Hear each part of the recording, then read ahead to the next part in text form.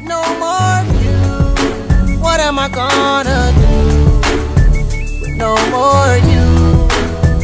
See me through with no more you. What am I? Good afternoon, everybody. We are at Late Alaji Abdul-lateef Oguntoyibo area, which does the chairman of Master Baker in Lagos, which all the bakers are here, and it's very interesting. Let's go up and see how the party is going on, and we will interview some people.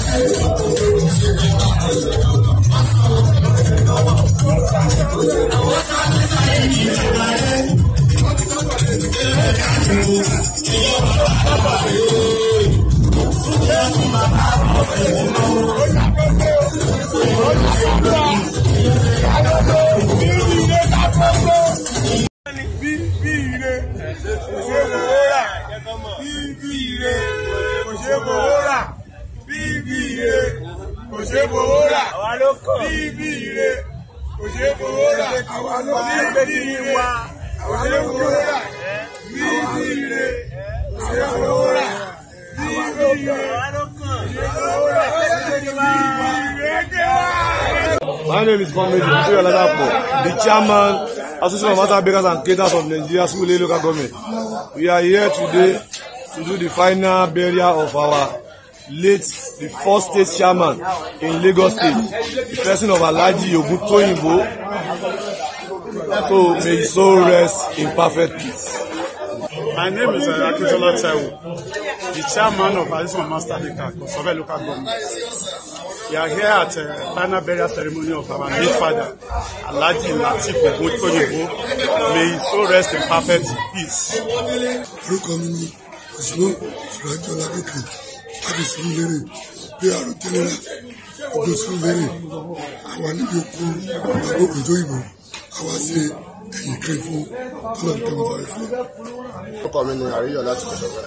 vice master baker.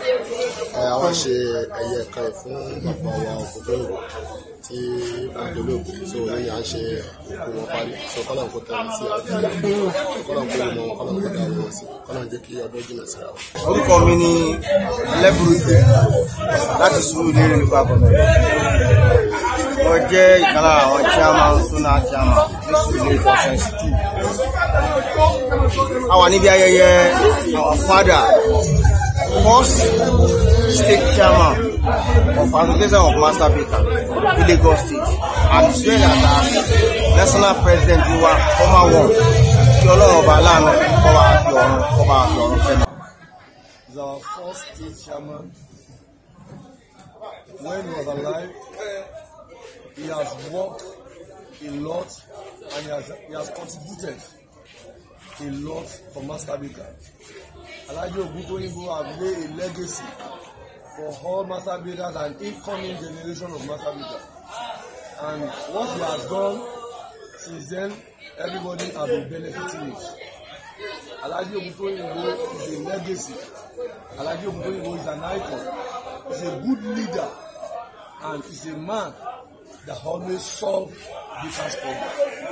We thank Alaji Oguntoyibo when he was alive, and I want to assure you, we are going to be celebrating Alaji Oguntoyibo every year for the great things that he has done in the life of everyone in Lagos State. Master Baker, unity and progress. Alaji Oguntoyibo, àwọn ni alága ẹgbẹ́ orílẹ̀-èdè ní ìpínlẹ̀ Èkó tẹ́lẹ̀tẹ́lẹ̀. Wọ́n ti ṣe gudugudu méje yàyà mẹ́fà fún ìlọsíwájú ẹgbẹ́ oníbẹ́rì ní ìpínlẹ̀ Èkó àti ní gbogbo Nàìjíríà. Bàbá yìí ibi tó gbé iṣẹ́ búrẹ́dì dé, àná gbé lọ sí next level. Títí ayérayé la máa rántí wọn pẹ̀lú iṣẹ́ tí wọ́n ti ṣe. Kò sí oníbúrẹ́dì tí ò gbádùn bàbá yìí nígbà tí bàbá yìí wà láyé. Gbogbo àwọn ọmọ tó dẹ̀ tara wọn dìde àtàwọn tó kọ́ṣẹ́ lábẹ́ wọn ni wọ́n ṣe dáadáa. Nípa eléyìí díẹ̀ ni ó jẹ́ kí gbogbo búrẹ́dì Nàìjíríà wá péjọ sí ibà láti wá bu ẹ̀yẹ kẹyìn fún bàbá wa tó dológo. Iwájú tí wọ́n dojúkọ ó mọ́ bàjẹ́ ní tí wọ́n fi sílẹ̀ ó ń bàjẹ́ kí oníwájú mọ̀ sẹ́yìn kẹlẹ́yìn mọ́ ṣáájú. Gbogbo àwa tá a wá síbi ìsìnkú wọn lónìí ká délé báre àìnàkóre ká mọ́ pàdánù ẹ̀lẹ́ kan lójú ọ̀nà. Jésù Olúwa wa. What am I gonna